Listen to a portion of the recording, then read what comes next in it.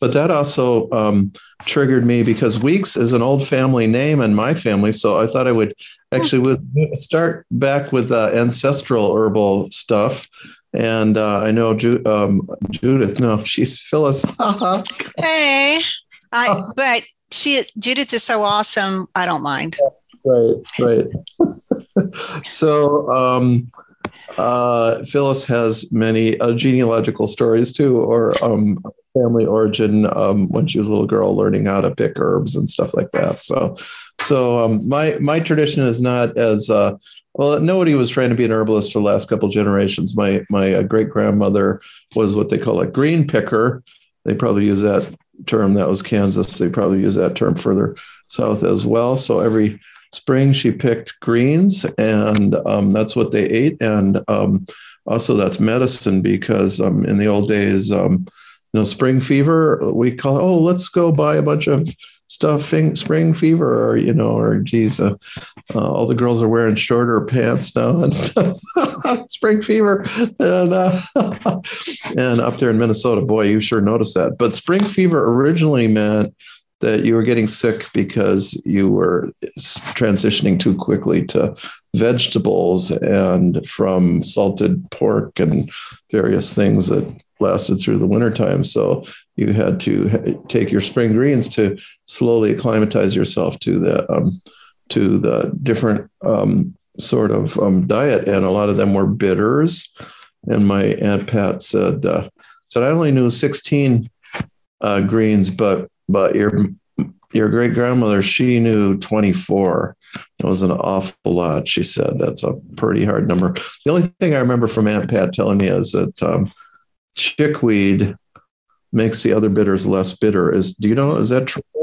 Yeah. Yeah, it's a little mucilaginous and neutral in taste, so it's a little salty to neutral. Yeah, but it would make bitter less bitter. Well, yeah. Well, then, on my father's side, that was my grandmother's side, and they were kind of Southerners, so they Southern Kansas, so they'd have a little bit in common more with your tradition there. But up there in New York, on Long Island, on Oyster Bay, where I'm descended from the Weeks family of that particular. I don't know if that's your family, Diana, but that's the family I'm descended from 5 or 6 times over, because they all intermarried, all those Quakers, and so they were. So one day, I'll have to post a picture of this. I wanted a copy of a book called William Buchan's Domestic Medicine, which is the manual that most people would have used in the American colonies just at the time of the Revolution, a little bit before, all the way into the 1800s, before Samuel Thompson really took off with those books. And so I'm being a bibliophile. I want to get this Buchan's book. And so I looked for all the editions that were under $100 and published in the 18th century rather than the 19th. I thought, yeah, I want that. So I ordered this copy, and it came, and I opened it up, and it said Edmund Pryor, Oyster Bay, his book. And then it said Thomas Pearsall, his book. And then there was a different Thomas Pearsall as well. It was like, oh my God, I immediately recognized that was my great grandmother's uncles and several uncles. And so this is 1779. And Edmund Pryor, I'm not descended from him. He'd married one of the sisters, Thomas Pearsall was one of the other ones. So this was the herbal that my family used in like 1780, 90, 1800, like that, on Long Island there. And there was a couple recipes written in, one for one involving frostweed or scroffu. Let's see, what's that called? It's helianthemum. It's a rock rose. It's a really obscure plant, but it grows commonly on the Hempstead Plains there, on the Great Plains of New York, and that's where they were picking herbs. So that was pretty cool to get an old family herbal back like that. Yeah. I bet. It doesn't happen all the time. Yeah. So I guess I could talk about my cousin Calvin. I don't think I've talked about him before, but you met him. You came and we went over to his dance barn and, and his barber shop. Remember? Do you remember that? So my cousin Calvin Ralph, was part English and Cherokee, and his great grandfather had actually been one of the signers of his grandfather's grandfather had actually been one of the signers of the treaty the Cherokee made prior to the Trail of Tears, and he was always embarrassed by that.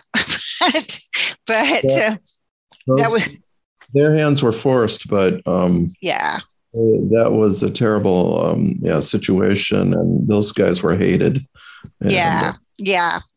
So anyway, my cousin Calvin, he was a gentleman's herbalist, and he lived way out in the country.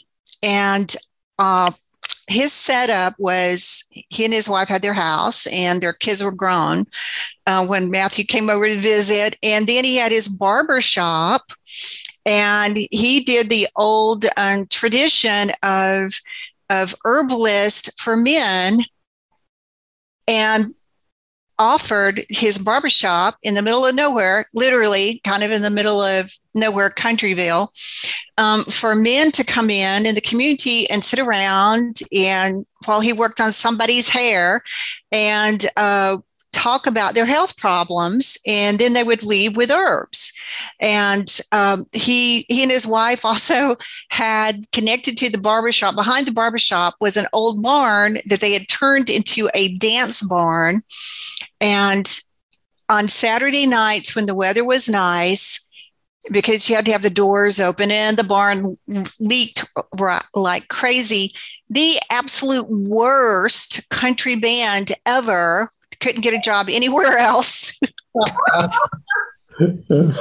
Horrible, would come and play for whatever the door admission was, and he charged by the carload, like $20 a carload or $5 a person. And he would put big sheets of plywood on the ground, and this is where you danced. And and all behind this house, but behind the barn, behind the barbershop, was probably, I'm going to say, about 25 acres of woods where he gathered the herbs that he dried and made into little baggies, because he did the traditional method of teas and decoctions.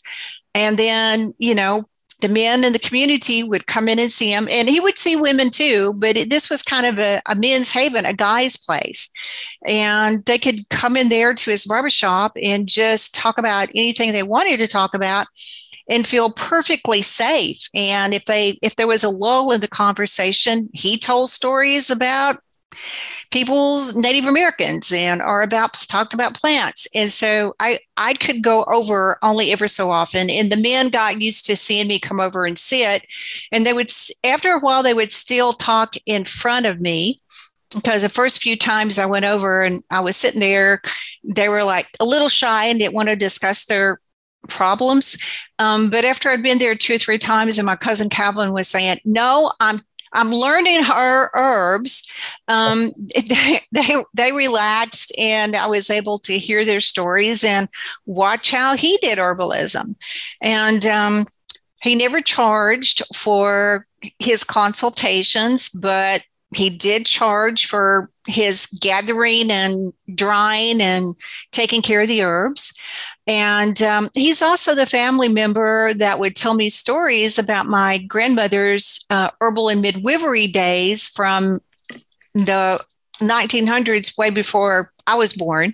He would also tell me stories about her and how she had actually helped teach him, because he was younger than my grandmother, and how his grandfather had also taught him. And his grandfather had taught him to identify trees in the woods through Cherokee songs. so there was a song for every tree and what it did. And he, probably about a year before Cousin Calvin died, he said, I had a dream that I should teach you these songs. And I was like, cool, because I've been like begging for years, please teach me this, please teach me this. But he had two sons, and he kept thinking one of his sons would want to be an herbalist. And then no, they did not want to be an herbalist.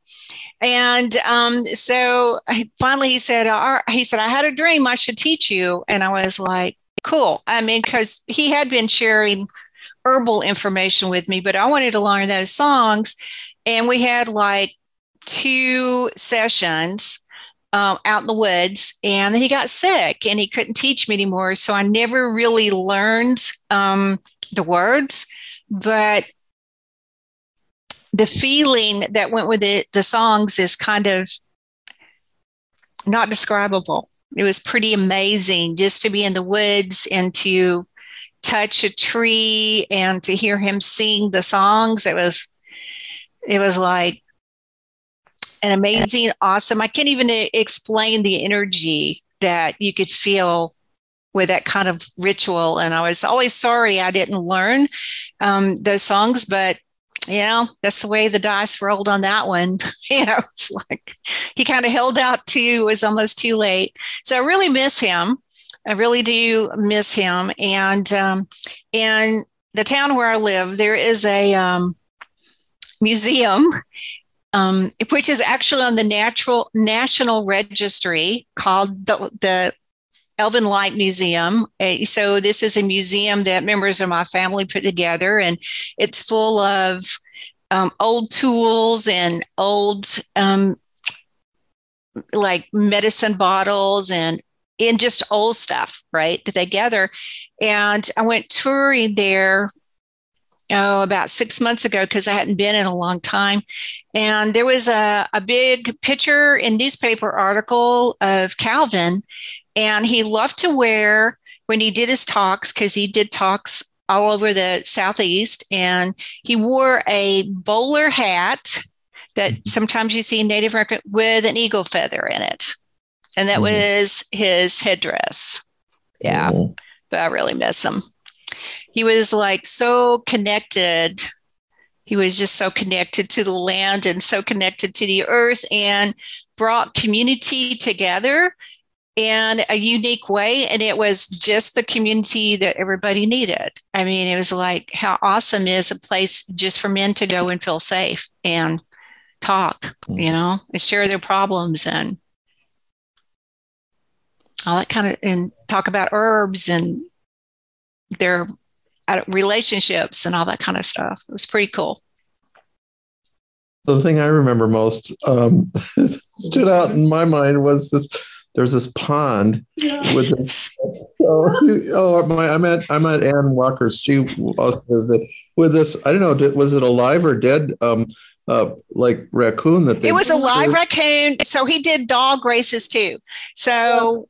Beside the dance barn was a big pond, and up on the bank, it had a cable that went from one side of the pond all the way to the other side of the pond. And then they had 2 boxes, and hunters from all over the Southeast would come and camp out in his fields, and he would charge them like, you got to pay me $20 a night to camp out in my field, and you have to pay to enter the dog races.